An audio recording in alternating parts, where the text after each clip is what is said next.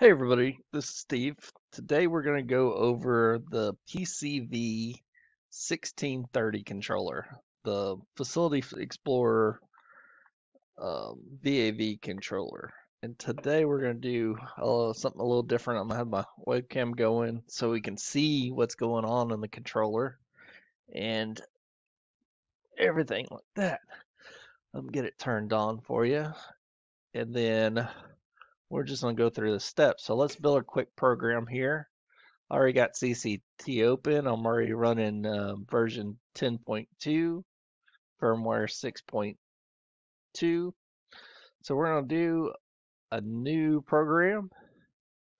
We'll name this one VAV. We're going to choose VAV, single duct. Okay. We'll go. Actually, we'll do a fan. We'll do a series fan. That's fine. Let's do a fan status. Let's do some electric heat, 3 stages. That way we fill up all our inputs and outputs. Okay, discharge air temperature, point adjust, fine.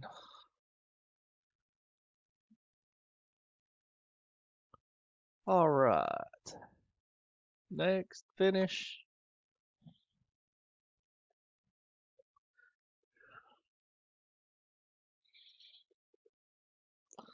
All right, here's our program. Move this out of the way.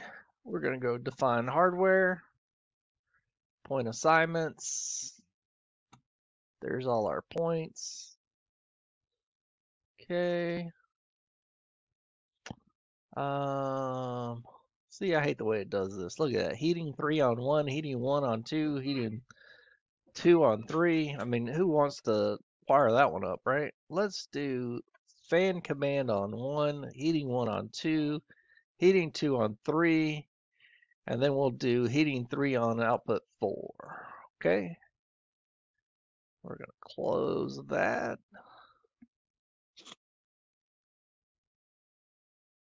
You know what? Just for giggles here, output 5, we're going to add something in here, new output. We're going to do, let's do a fan speed.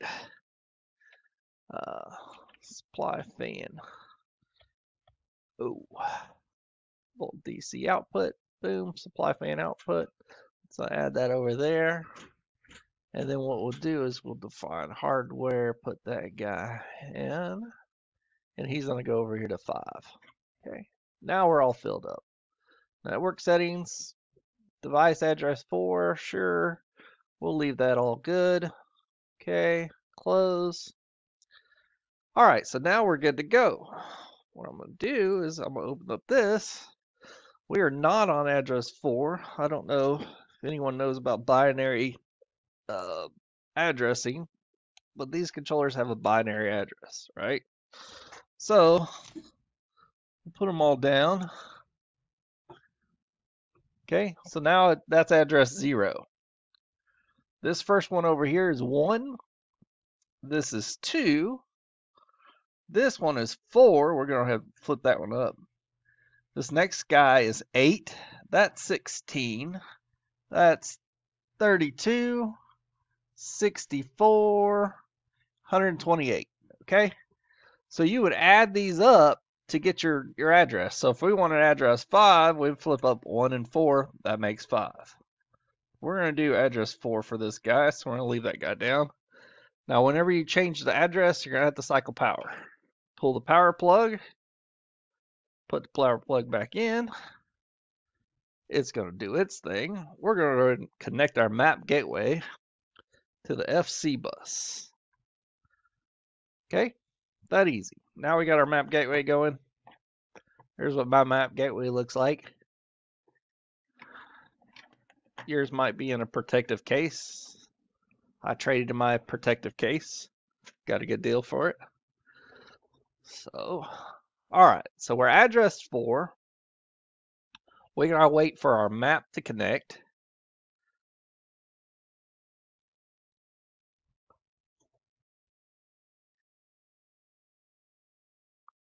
We'll put our video back down here.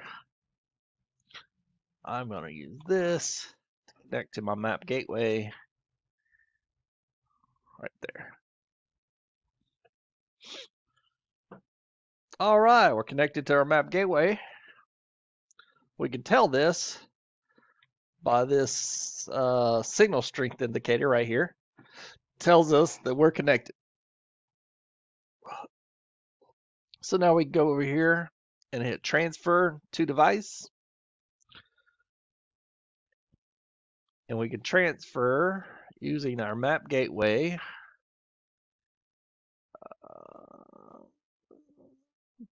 to the device.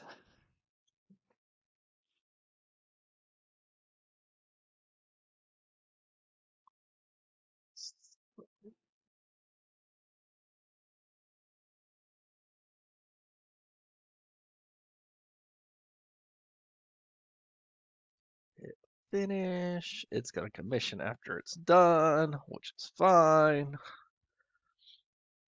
Now, while that's doing that, let's go back to our controller here and let's talk about some things, okay? These binary outputs right here are Triax, okay? They were device-powered Triax, meaning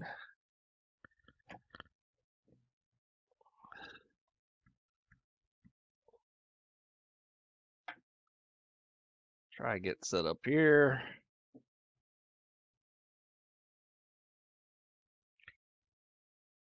That this output right here always has 24 volt power to it.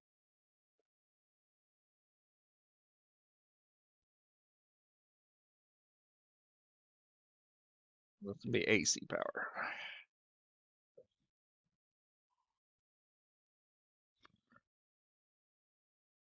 See, 26 volts on my meter over here.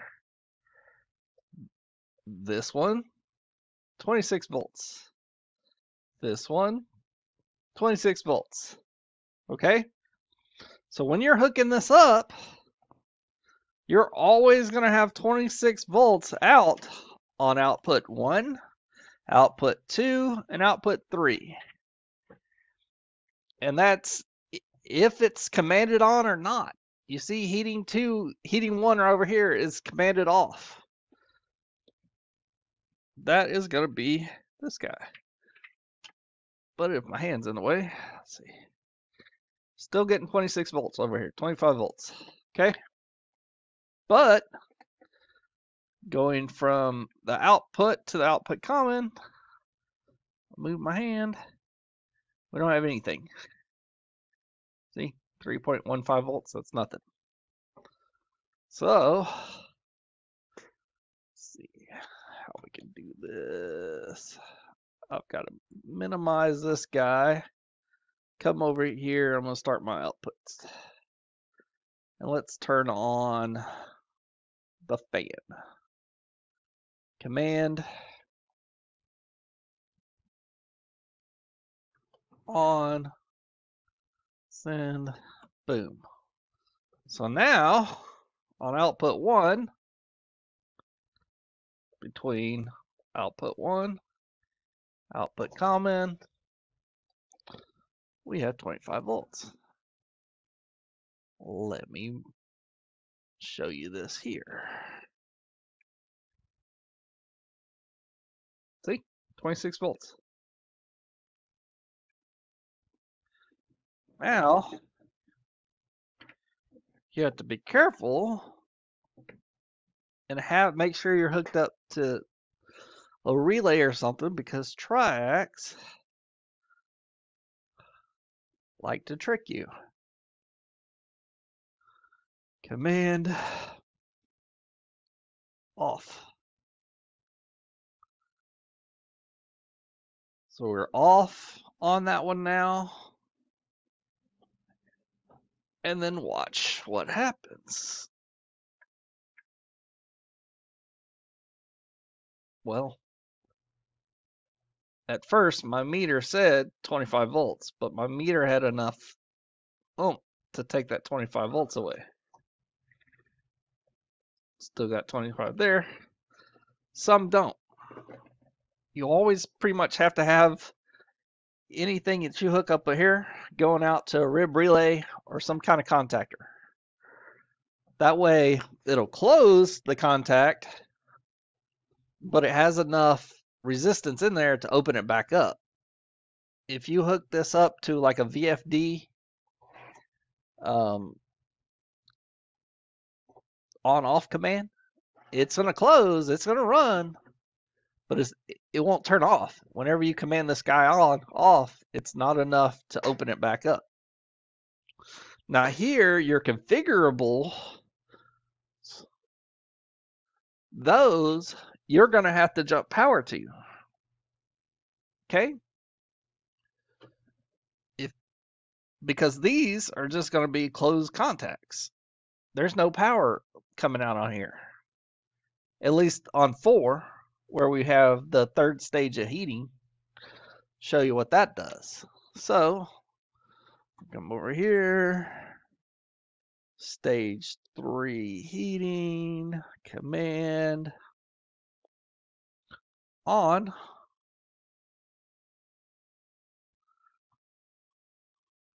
Okay.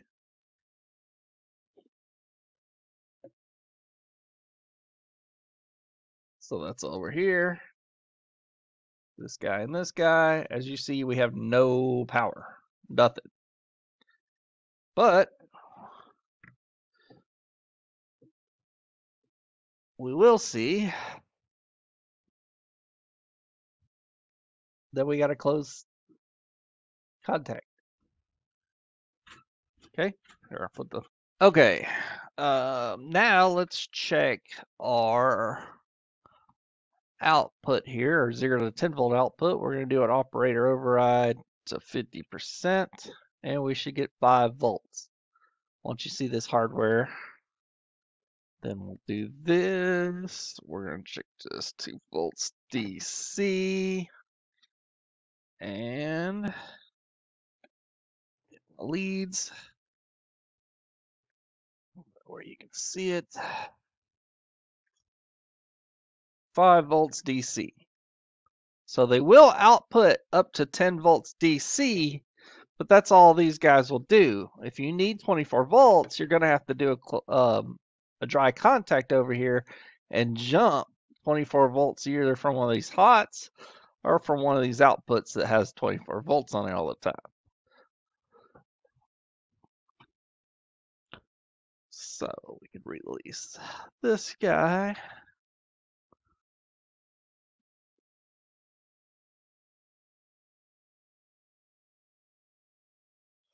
So another thing,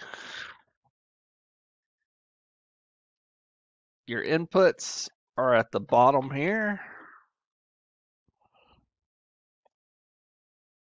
Now the first two are, it's 15 volts DC that the device gives you to maybe do a 4 to 20 milliamp on a device. You can use this 15 volts DC in common there. Here's your input 1, input 1 common, input 2 common, input 3 common, right? Your FC bus, that's your trunk. This is what you hook up going to the other controllers and to the Jace. If you're just doing the controllers to the Jace, you only need these positive and negative, right? If you're going from controller to controller, Johnson controller, try to use this common. Johnson uses a 3-wire backnet trunk. And then you got your end of line switch. So if you're in the line, you can split that up. And you'll see we get an indicator light here when this is the end of line. That down. And then this is the SA bus.